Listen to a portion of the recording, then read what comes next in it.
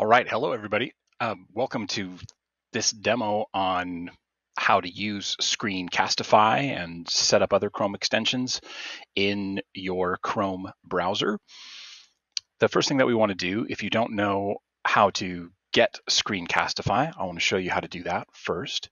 So you'll notice up here at the top, these are the extensions that I have installed in Chrome right now.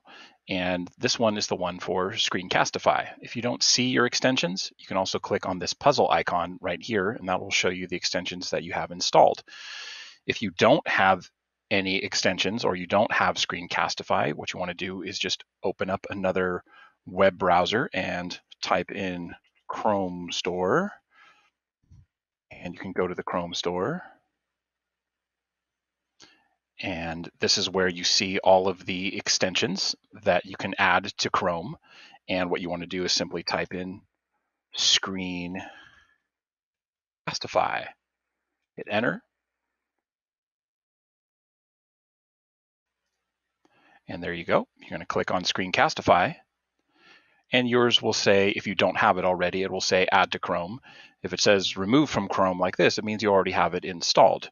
And then to pin it to the taskbar, you just hit the puzzle icon and then find where it is and click the little pin icon to pin it and unpin it from your taskbar. And that's all there is to it. You can add the extension for EdPuzzle. You can add the extensions for other programs or other apps such as your Bitmoji, and it's really simple and easy to do. Okay, so let's give this a go. I'm going to point out a few features in Screencastify, how they work, and then I will do a quick demonstration lesson here for something that I might do in my theater class. One of the things that we often find as a challenge in the visual and performing arts classes and in other electives really, and in classes like PE, is that we often find ourselves having to demonstrate a physical activity or a concrete physical technique to students. And in order to do that, we might bring up an assistant or a more veteran or experienced student who can demonstrate the technique while we point out certain things. So we're not being both the model and the teacher at the same time. And that's kind of tricky to do in distance learning. Sometimes you don't have those things available to you. So Screencastify can really help us out here, where we can shoot a video ahead of time of the technique itself or the concepts themselves, and then we can record the teaching of them on our webcam after the fact and put those two things together. So that's what I'm going to do here. We have this video. I put it in Drive already. I recorded it ahead of time. And I am going to fire up Screencastify. When you do that, you're going to get this little box. And the first thing you want to do is identify what you are going to be recording from. You can either record from a browser tab, which is basically like what this is, a browser tab. You can record from your whole desktop, which in this case is the exact same thing because I have my browser tab set to full screen. But if you wanted to record full screen, that's the desktop, which is what I'm going to do. Or you can record just from your webcam. Down here, you have to set your microphone. If you have multiple microphone possibilities, you have to identify for Screencastify which is the one you want. So it's a pull-down menu. I've identified my headset microphone, and I can see that the signal's coming through nice and clearly here by the VU audio meter over here going up and down. This is a toggle switch, just like a light switch. You can click it to turn it on or off. Same thing here. You have to identify what your webcam is. I only have one, so I'm going to be using this webcam. Turn that on or off. And underneath, you have more options. So the countdown, you can give yourself a 3-second or a 5-second or a 10-second countdown ahead of time, just so that you can relax a little bit before it starts recording. Set it to whatever you like. You can turn off or on the drawing tools. The tools like a pen or an eraser or different features of your mouse. I like to turn those on so I have them available to me. Then underneath here, you're going to see system audio. If the video you're recording has audio already embedded in it and you would like to use that audio, then turn this on. If not, turn it off. So I'm going to leave it off because I don't want the audio here. It's another benefit of using Screencastify, I think. If you're recording outside and there was wind noise and background noise, you can get rid of all of that by adding the teaching, the narration, after the fact. And then don't turn on system audio. It's entirely up to you. If you click on the browser tab, you'll see you have the same thing. It just says tab audio, but it's the same. If what's on your web browser has audio, turn that on if you want to use it. If not, turn it off. Before we hit record, just want to point out a couple of things here. One, in settings, under advanced settings, the little gear icon, most of the time you can leave this stuff alone, but I would encourage you to limit the resolution of your final video to something that is a little bit more manageable for students to watch. I know we live in a high-def world and we like to have our fancy high-def video, but students watching our videos on a Wi-Fi connection, they're not going to be able to handle a large high-def video. So crank it down a little bit. 480p, I think, is a nice medium between quality and file size. So just click it to there. And then over here, the 3 bars, just like you're probably used to in most programs, if you see 3 bars or 3 dots or the waffle, that means that you have extra features. And here you can see, you can access all of your recordings, you can access other options, the editor, you can switch your account and sign out. That's all here. So then I look at all my settings and I decide that I am ready to record. Okay, so what I'm going to do right now is actually record the lesson itself as if I am teaching the lesson. So I'm going to get out of Screencastify demo mode for just a little bit. I will still come back and explain all of the things that I did, but I just wanted you to be able to see them in action as well. Okay.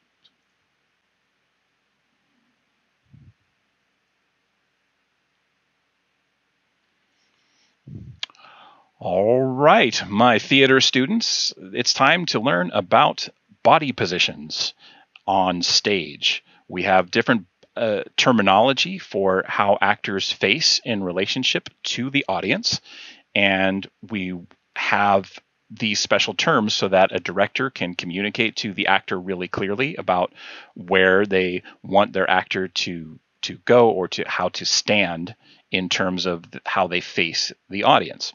Okay, so the first thing that I'd like you to do, and we're just going to go through here and watch this for, oh, look at that. Who is that handsome assistant right there?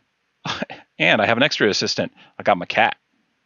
All right, so the first thing that you should do is draw for yourself in your notes a circle. Okay, I'm going to go ahead and do that myself with my pen tool, and I'll put the circle up here so that you can see it. Maybe I'll pick a color that's not green so it's a little bit more visible. So if you draw a circle, and imagine the circle that my assistant there just drew in space, is we're now looking at that angle from above. What you're going to do then is draw like the hands of a clock, except not quite so many. What I'd like you to do is split that circle in half, and then in half again this way. Again, remember, we're looking at a circle that would be on the ground. We're looking at it from above. And then, just like we're slicing a pizza, if you would please draw that, and I did a bad job there, so I'm going to erase my line and draw a little bit of a better line right like that.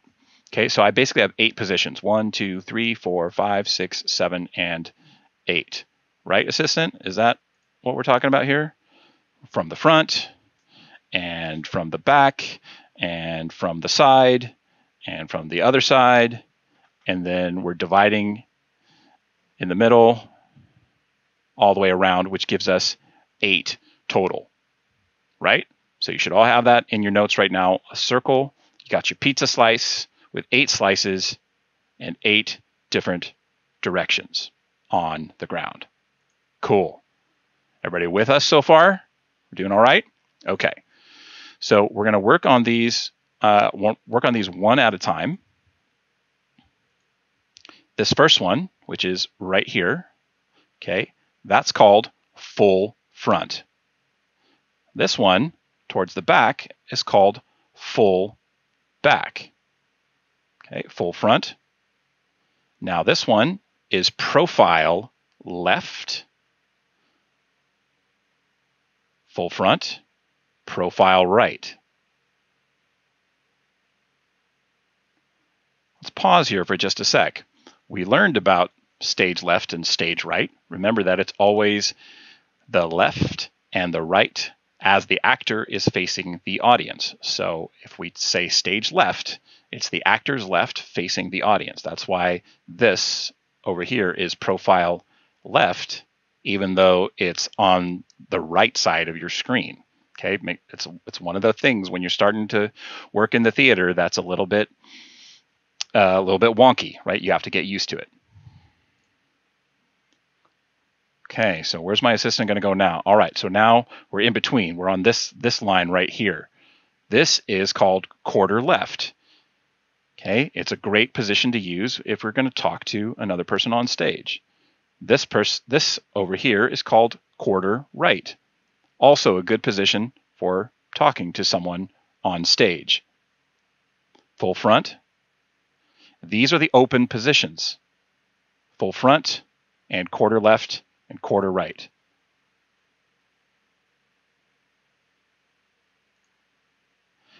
If a director tells you to cheat out, okay, or cheat to the audience, what that director's telling you is basically to kind of to take one of these quarter positions here so that you can still interact with the person that you're talking to on stage, but the audience can still see you. The open positions, one of these three in the front.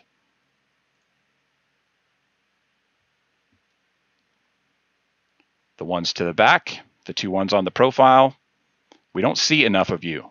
Look at this amazing acting. You can't see any of it because we're in a closed position. Okay, so let's just review that. The open positions are here. The closed positions are the profile, the three-quarter positions on either side, and the one in the back. Those are the closed positions.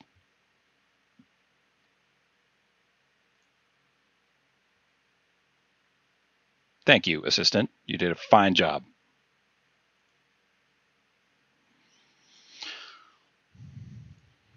Okay, so that's basically how I might go about creating a lesson for my students. And then I'm going to erase it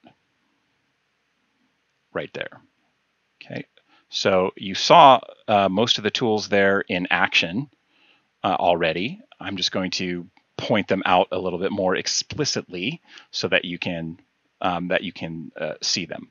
So first off, if you wanted to pause the recording mid-recording for whatever reason, you got interrupted, or you sneezed in the middle there, or you accidentally said a curse word, whatever, just pause the recording. Okay, you can pause it at any time. And if you're done, you can end the recording right there. If you notice the end recording doesn't appear until you pause it, right? If I hit play to resume recording, I'm recording now again. It's, whoa, where's the stop button? How do I stop? You got to pause before you stop. So that takes just a little bit of getting used to. Over here, I have the mouse pointer. So that's just the pointer for the mouse. Okay. I have some different features. If you noticed, I used the focus mouse feature in my lesson there. Basically what that does is it dims the rest of the screen, gives us a little spotlight so I can really zero in on something I want to show my students. Turn that off again. This feature right here, hide cursor when not moved. Basically, when my cursor is moving, we can see it, which is what we want. And when I don't move it, it disappears, which is also usually what we want. Okay, a good feature to turn on. And then this last one is called highlight clicks, which basically means that every time I click the mouse, you're going to see a little red radar ping, just like that. Okay, so every time I click the screen, we get a little radar ping like that. Cool. So that is also a good feature. You can turn that on or off as you like. The pen tool is right here. you saw me use the color slider. So pick any color that you want, and you can then left click and drag to draw whatever you want on the screen. And then the eraser tool will just erase whatever you want to erase. Now, if you're looking for fancier features like can I change the size of the pen and other things that you might be used to in other programs, Screencastify is pretty stripped down for a reason.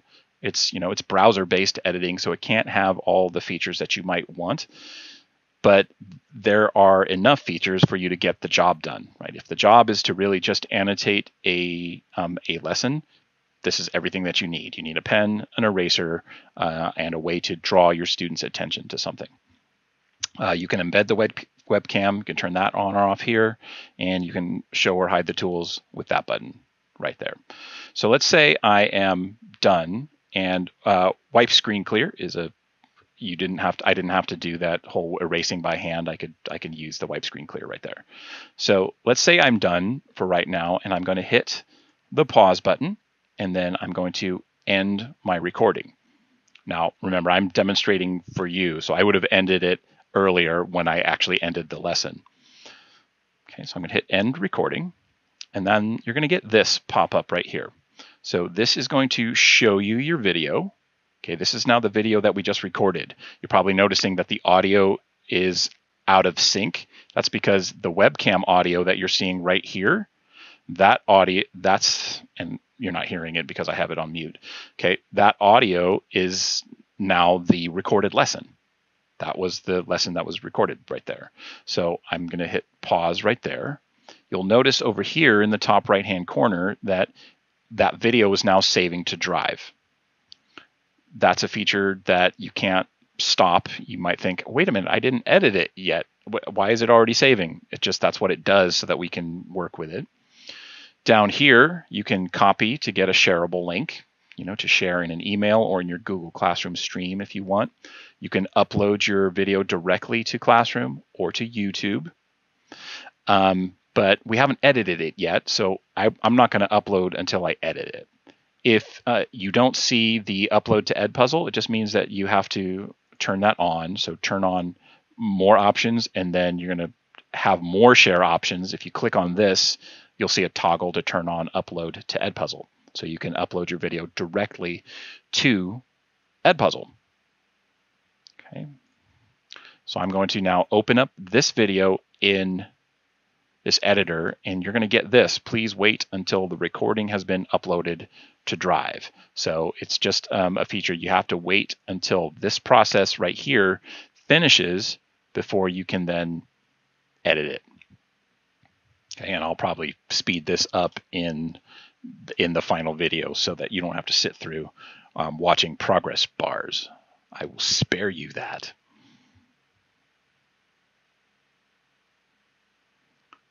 All right, it is now saved to Drive. So I can open it in the editor. You're going to get this window right here. Ready to make some magic with our editor? Oh, yes, I am. Indeed, I am. Okay, so this is now the editor view where here's your video, the one that you just recorded with Screencastify. Okay, so it has the original video. It has the webcam on top of it. Down here, this is the timeline where you can see your project from beginning to end. In the bottom right-hand corner, this is a zoom slider. All it does is it shows me my footage. It kind of zooms in or not, okay, depending on what we want to see. This button down here is where you can add an extra video clip if you wanted to add something else, like, say, an animated background and you wanted to put a title on it. In fact, why don't we do that right now? Let's add an extra clip, and we'll put it right there at the beginning. So add a clip. You can add it you can upload it directly, or you can add it from Drive. So I'm going to go to my Screencastify, and what I want to do is I want to find this one that I uploaded earlier. So I'm going to select that one, and it's going to get a little bit of a processing there. Again, I'll probably speed that up if I need to. All right, and there is the extra clip. So let's drag the extra clip instead to the beginning,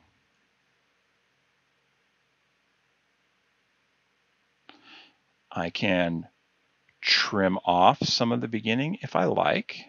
Okay, so where I can trim it right to the part where it started. Okay, so I can play this. So this is now another video clip that I added with this button down here in the bottom right-hand corner. So this would be a good place for me to put a title right now. So I'm going to add a title, and I might call this one Body Positions. Okay, so you have some title options. You can make it bold. You can italicize it. You can underline it. You can change the color of the text. I'll say make it white. And you can change the color of the box. But if you're going to use the box, what you want to do is just add a couple of spaces on either side so that the box actually looks good. So if I have white, I might want to do, say, a black background, like that. And I can change the font. I don't have many choices, but it's enough. Say I like that one. And I could make it normal. I could make it large. I could make it huge. Yeah, let's do huge. I can now justify the text on the left or center it or on the right. And then the last thing that I can do is I can move it to a different position. I can't drag it to a specific spot. That feature isn't available, but I can certainly put it at the bottom of the screen or in the middle or at the top. Okay, so in this case, I might decide that I like it in the middle. All right, and down here in the bottom right-hand corner, if I want the title to exist longer, there it is. Now, if you're trying for fancy transitions for the title animating on, you're not going to have that. But again, it's not a full video editor. It's really just it's designed for screen capturing. So it's really simple. But here at least we can have a cool background, and I can see this is taking way too long. So I'm gonna trim it by left clicking and dragging. Okay, I don't want to waste too much time with this title. I'm clicking over here, hitting the space bar, and body positions. And that's really all I need, right? So I'm just going to trim it way back, trim that way back, and now body positions. Cool. The title goes away, and we start our video. Cool. So the big feature I want to show you here is you have the ability to crop your video clip. So what I really don't want to do is I don't want to show students the drawing tools. I don't want to show students all this stuff, all this browser stuff. The interesting part is this video, and maybe I don't even want to show them the bottom of this window, but maybe my feet are going to get caught off. I don't know. Let's just crop it. So I have it selected. See the yellow outline around it, and I'm going to grab the crop tool, and I'm just going to crop all this unnecessary stuff off. Then I hit done down here in the bottom right, and now my video is nice and cropped. Cool.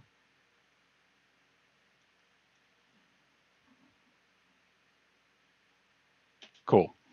So then it goes forward. It has the drawings that I already did on it with the focus mouse. You might be wondering, where's the pen tool? Remember, the pen tool was in the recording part earlier. This is the editing part. You don't have that available, but you still do have a couple of things.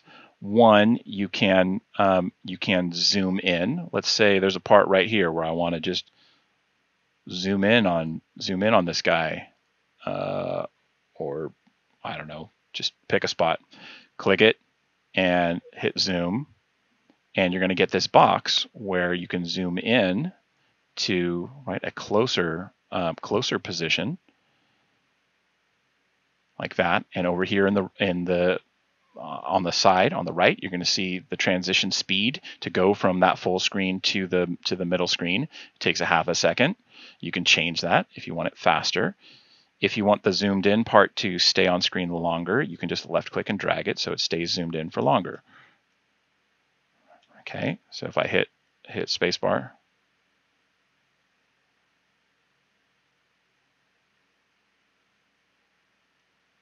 yeah, cool. Okay, not doing great editing here, just to demonstrate that you have that tool available to you. And then we already did the title tool, which is this one right here. And then if you want to delete something, you can hit the trash icon. If there's a part in the middle of the clip that you want to get out, for instance, say you wanted to get rid of that part of the cat, you could do that. I don't. I want to keep the cat. So I'm just going to pick a spot in here randomly. I hit the scissors tool, and that turns this into 2 clips, which I can then trim in either direction and get rid of that part, whatever part I don't want. I'm going to hit undo to undo that because I want it all back. Okay, so now I have my finished video, and this is what I want to export. Okay, so I'm going to go ahead and do that. And maybe I'm going to trim off the part where I'm going to trim it to the point where, okay, to the end of the, I'm going to find the end of the lesson, not the part where I'm talking to you, my students today, but my students, my theater students, who this is for. And I would just pull it back to that point and then just have that. So it's just now the lesson that I want to show my students. So I'm going to hit export, and I'm going to hit export to Google Drive, and I'll call this one body test number 4. And you're going to get another processing video. This is going to take a while. It's just a 5-minute video, but it does take a bit, and I will try and spare you that.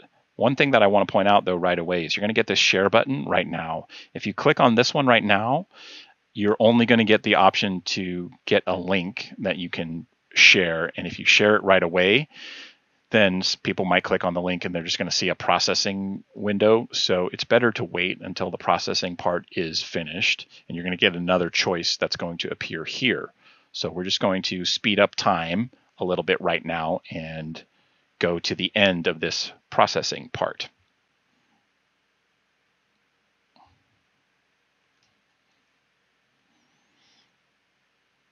Okay, so now it's all finished, and you see you get another option right here.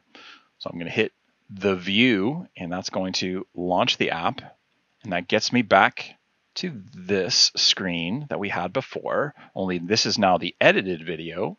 It's muted at the moment. This is what we called it. And we are set to share to Classroom, publish to YouTube, or in this case, I want to upload to EdPuzzle. So let's say I don't want my students just to watch the video, but answer questions as they go, or listen to other notes that I might have, which is another good feature of EdPuzzle. So I'm going to upload this video to EdPuzzle by clicking that button right there. Now, this part also takes a little while. You've got some uploading to do by clicking on Google Drive. And I'm going to spare you this as well. Like I said, the process of uploading to EdPuzzle, and then EdPuzzle does a whole preparing process. It does take a little while, even with a short video, so you just have to be patient. Just go get another cup of coffee or whatever you need to do, and then you come back and it'll be ready to go here, just with all your other content that you've created using other people's videos. Now this is one from a video that you made yourself. Let's click on it, and you can assign it right away if you want to, or you can ask the questions that you want to ask. So you just hit edit right here, and then you're going to get this window right here, which basically allows you to play it in the way that students will experience it. And then you can add cuts. You can add in your questions. So, let's say, for example, we got to this point in the video, and then we ask a question. Okay, so we hit questions, multiple choice questions. What is this body position called? And then all you have to do is put in however many choices you want for the if it's multiple choice, how many possible answers there are. You want to make sure that you identify one as the correct one so that you can allow EdPuzzle to grade it. So we're going to call this one full front.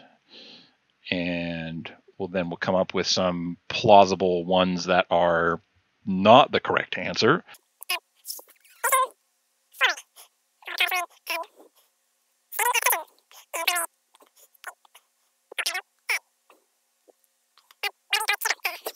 Right, and then all you have to do is hit save, and then hit continue. Make sure it's identified as the correct one, and you hit continue. Maybe you decide, oh, he says the answer right after, so maybe you want to put the question a little bit later or a little bit earlier. You can move the questions, and you can ask as many questions as you want. So I'm not going to bore you and repeat that process. You can also cut the video. You can add a voiceover into the video. You can draw on the video all in EdPuzzle. And then when you're done, all you have to do is hit finish. And then you want to decide whether it's going to be public or private. That's down here in the bottom. I'm going to make this one private because it's just a kind of a test thing. And then you can hit assign and actually assign it directly to a Google Classroom. I'm not going to do that because otherwise my students are going to freak out and think they have an EdPuzzle to do. And it's really that simple. And if you've made it all multiple choice questions, then EdPuzzle will actually do the grading for you, which is a really, really great feature. And then finally, if you wanted to complete the loop, the loop that begins with a teacher wanting to teach concepts, teaching them, demonstrating them, assessing, checking for knowledge, and then the ultimate assessment is really them being able to do it and really ultimately being able to teach somebody else. And maybe you would use another app like Flipgrid for that, where they then make a video of themselves going, say, through the body positions that they just learned, or in a Flipgrid video teaching someone else, a brand new person who's never heard these terms before, teaching them how those work, and then the cycle completes.